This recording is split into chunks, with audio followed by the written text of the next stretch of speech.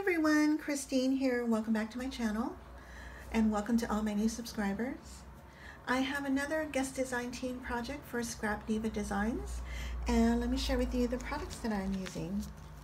So the die I'm featuring today is called the 3D Mailbox. I believe she is sold out at the moment, but I know she'll have these in soon, so check back later.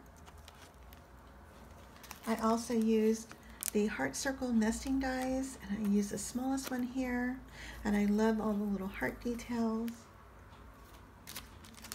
I use the mini scallop dies, and I use the smallest one.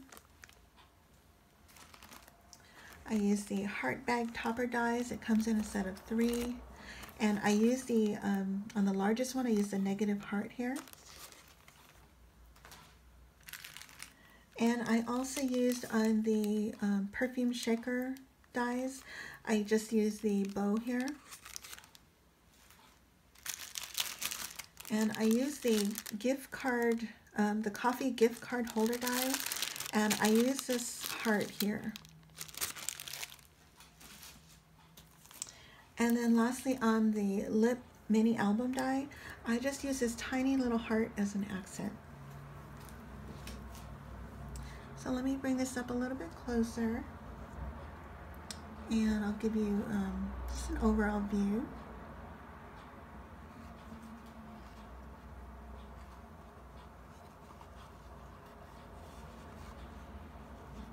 Isn't it pretty? So let me start at the bottom here. I have my cluster here, and I started with some cheesecloth, and I used that smallest heart circle nesting die, and added some papers for some layers.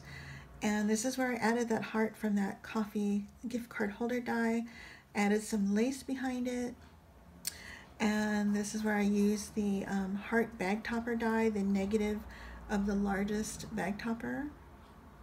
And I did some fussy cutting of the papers, added some wedding applique here and here and here, and also at the very top here.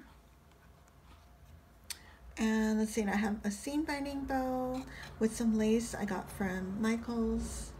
And this little bling piece is from my sweet friend Lady Cree, who is Fun Creations here on YouTube. Hi, sweetie. And I added some lace at the bottom and some flat back pearl trim also on the lid here. And it goes all the way around. And then in the slot here, I added that scalloped mini envelope, and I used this bow die here from the perfume bottle shaker die. And this is a tiny little heart from that lip mini album. And it just flips open like this. And the envelope is just temporarily held in place there. And I did seal it on the bottom.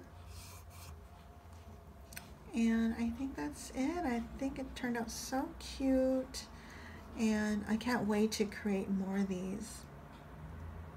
So I'm going to leave all the links down below to the products, and I would love it if you guys would use my affiliate links. They're at no additional cost to you. I just get a small commission. And also I'll use my, I'll leave my 10% coupon down below. It's PinkHouse10. I would love for you to use my discount code as well. And if you guys have any questions, let me know, and I thank you all for watching. Bye for now.